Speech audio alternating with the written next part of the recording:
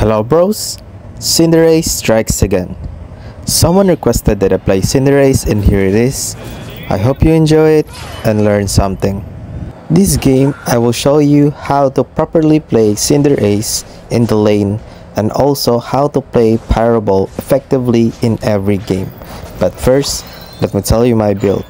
First build is the Muscle Band for maximizing the basic attack of Cinderace, and the next one is the attack weight for maximizing the damage of the Pyroball, and the last one is the Charging Charm for maximizing the damage of the Pyroball also.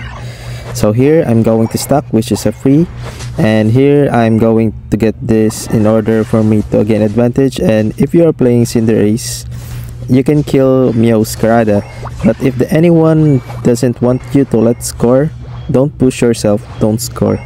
Just clear your wild Pokemons in your area to be safe. But here, luckily, I get 3 stack already, which is pretty good in my early game.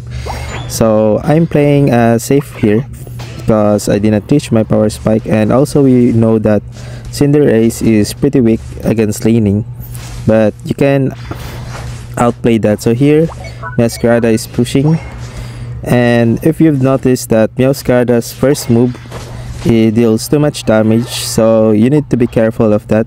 Do not receive all of that damage, just keep your distance on it.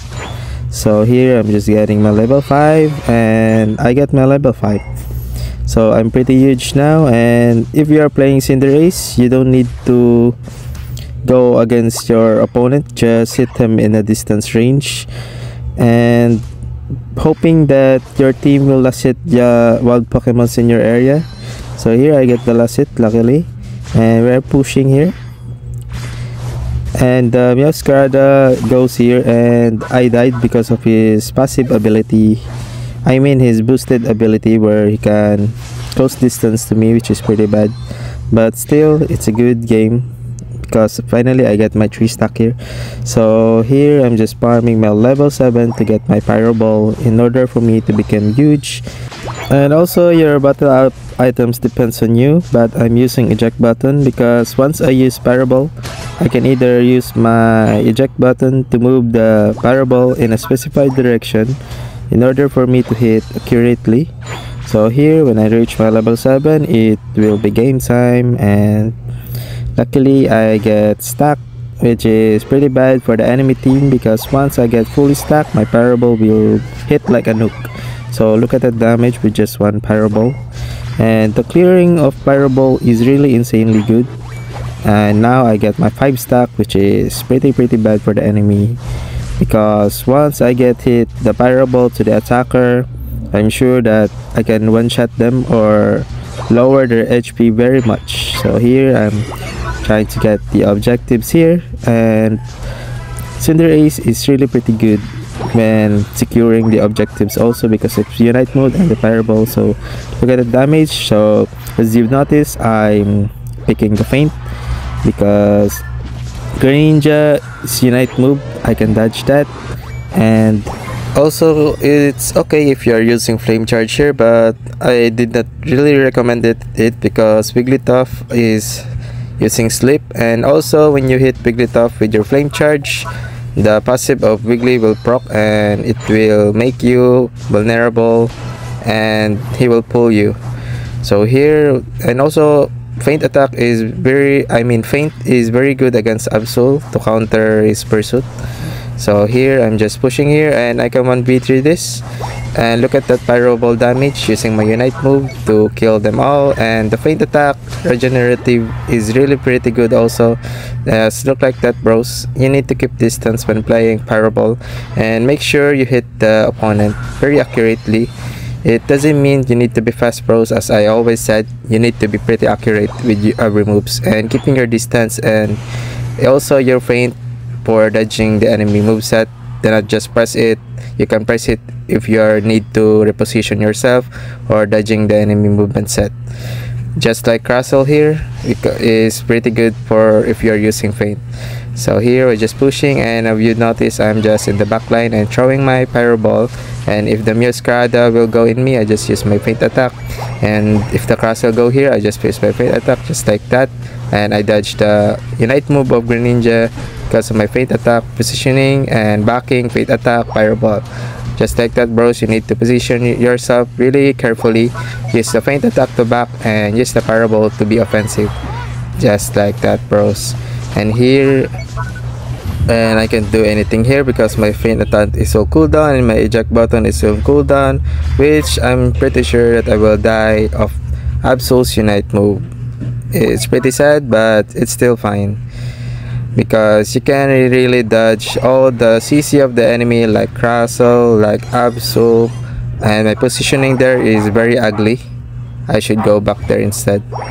Always take note that when you are using your Feint attack, I mean Feint, and use your Fireball immediately to lower the cooldown of your Feint. So remember, accuracy is very better. So if you are also using your Unite move, try to be objective type or killing the enemies while in the objective. So just like that, bros.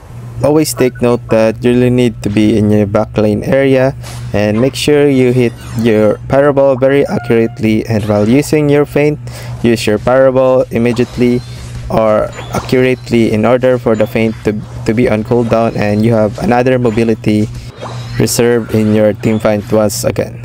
So here we're pushing very hard here, and I think, and as you've seen, I saw Masquerada here and I'm waiting for him to go inside, and I'm just watching the whole map in order for me to have a distance, but I think this is a bad play for me, and I use really Feint attack there, but I don't know why it did not proc. I mean, it did not use, but I don't know really why. But as you've seen, I used the Feint attack and I still got hit. Or I think it's my hands problem, because sometimes when my hands is very sweaty, I cannot press the buttons. So here I died again, which is pretty bad for me, but I should be playing safely here, and my positioning there is also bad. And as you've seen, I'm farming just my level 14 in order for me to fight really hard in the Rayquaza fight. And in the Rayquaza fight, you will see how really Cinderace is very strong if you just know how to position yourself every team fight. Because when I'm using Cinderace, I'm planning for the enemy to jump in and forgetting about me. Let them jump first, and if they are all in the center lane or they are fighting, that's the time you will jump there and join the fight.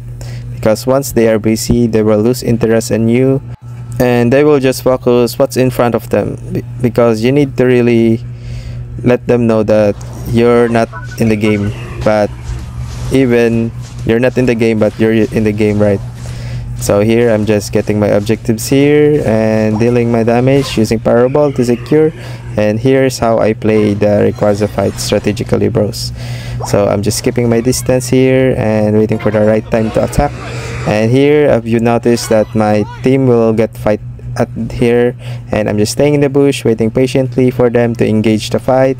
I'm waiting for the right opportunity to attack, just pressing my Pyroball there. And now the target who is a threat in me jump Masquerada, so it's my free time to kill in the back line. So I'm just keeping my distance here and using my Pyroball eject button in order for me to accurately hit the Pyroball.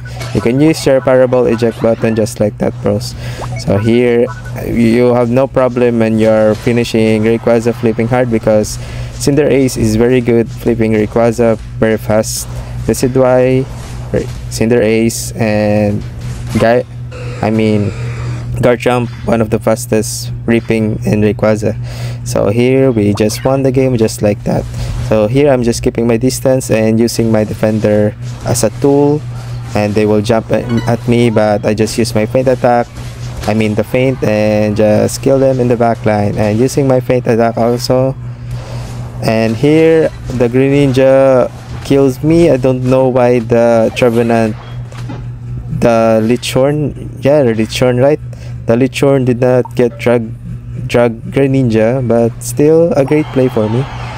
So just like that, bros, when you're playing Cinderace, you need always to keep your distance and use Feint to dodge the enemy moveset, CC, just like Wigglytuff, Greninja Unite move, Crastle. You need to use your Feint, and after using the Feint, try to use the Pyroball very fast and very accurately as possible in order for you to lower the cooldown of your feint, and you have another feint in your reservation in your team fight.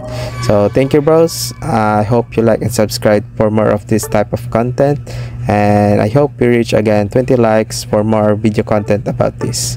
Thank you, bros, and stay hydrated as always.